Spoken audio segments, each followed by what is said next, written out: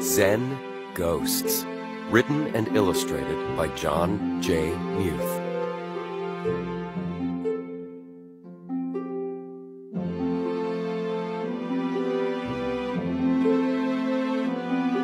Michael, there's a ghost outside, said Carl. A what? Asked Michael.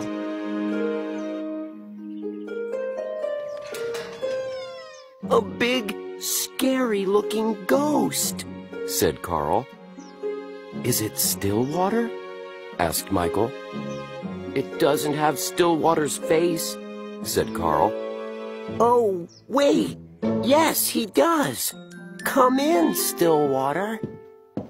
Hi, Stillwater, said Addie. Happy almost Halloween. We are working on our costumes. I'm going to be a moon princess. What are you going to be? I'm a ghost, said Stillwater. What are you going to be? He asked Carl and Michael. I'm going to be a monster, said Carl, with a powerful heat ray and atomic breath. I will cause awesome destruction. I haven't decided what I'm going to be yet, said Michael.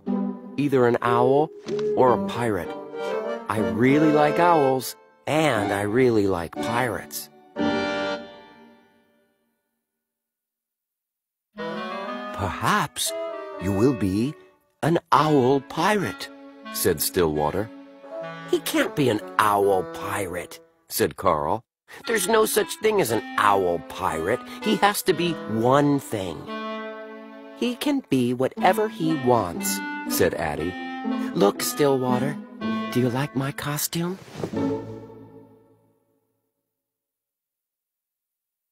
Yes, said Stillwater. It reminds me of something. This is a very special Halloween. There is going to be a full moon, and I know someone who will tell you a ghost story. Yay! said Addie. I love ghost stories, said Michael. It's not too scary, is it? asked Carl. After trick-or-treating, meet me by the big stone wall, and I will take you to the storyteller, said Stillwater.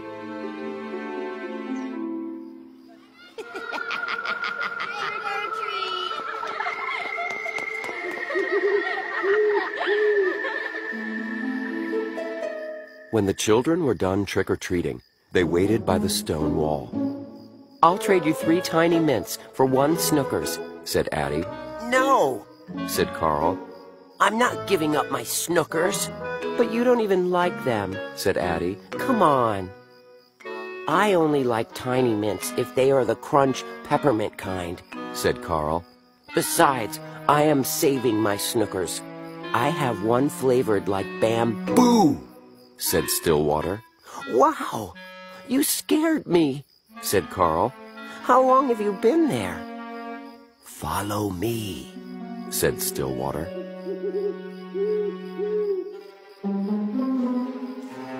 I've never gone this way before, said Michael. Me neither, said Carl. I think I have, said Addie.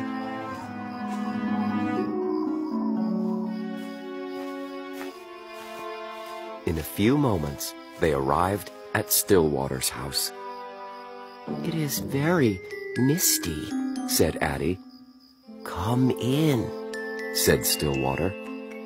They all sat facing the front of the room.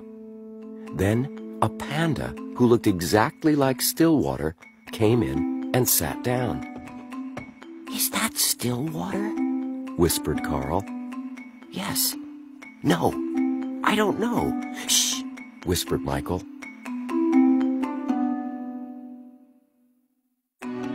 The panda held up a brush and said, I am going to draw you a story. Once, a long, long time ago, there was a young girl named Senjo. Her parents loved her very much, and they took very good care of her.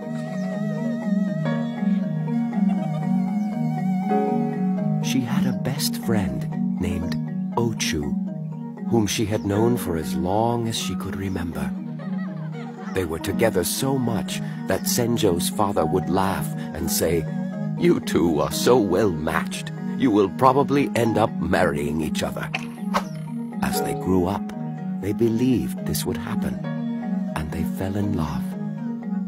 But when Senjo reached marrying age, her father suddenly became ill and couldn't work. He came to her one evening and told her that she was to wed a nice man named Henryo. Henryo was prosperous and could take care of the family. Now Senjo was very sad. She had always hoped she would marry her best friend, Ochu.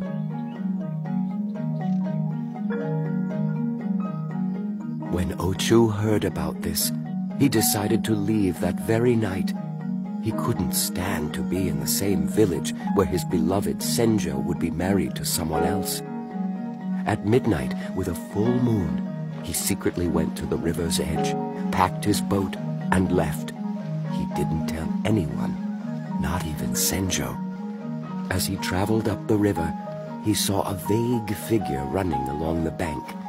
His heart leapt when he saw that it was Senjo, and he hurried to her side. They hugged each other tightly and decided to go off together. Senjo and Ochu journeyed to a faraway village where they married and had 2 children. They were very happy. Then one day, Senjo came to Ochu in tears. She longed to be with her parents and to see her home again. Ochu felt the same way. They decided to return together and face the consequences. When they arrived at the dock, Ochu said, "Let me go first to see your father. I will apologize and find out how things are before you come." Senjo's father was very happy to see him. Ochu told him they were sorry for what they had done, and that he and Senjo were now a family with 2 children. Senjo's father was astonished. "What are you talking about?" he asked. "From the time you left the village, Senjo has been very sick in bed. She is unable to speak." Now Ochu was surprised.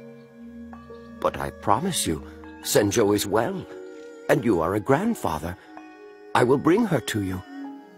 As Ochu went to the dock, Senjo's father rushed to his daughter's bedside and told her what Ochu had said.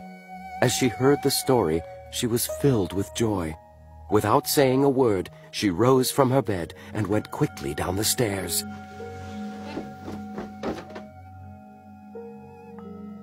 At that very moment, the Senjo who had come ashore arrived at the house with Ochu. The 2 Senjos, upon seeing each other, merged and became one. The storyteller paused. Then he asked, "Which Senjo is the true one? Are they one, or are they 2?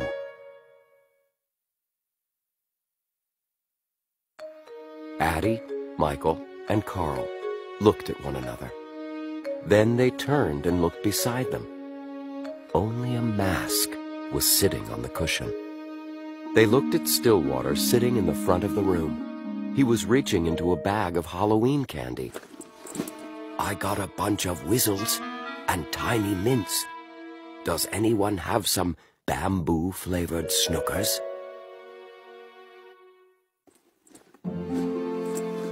"I've been saving one for you," said Carl. "Thank you," said Stillwater. "Thank you," said Carl. "That was a good story."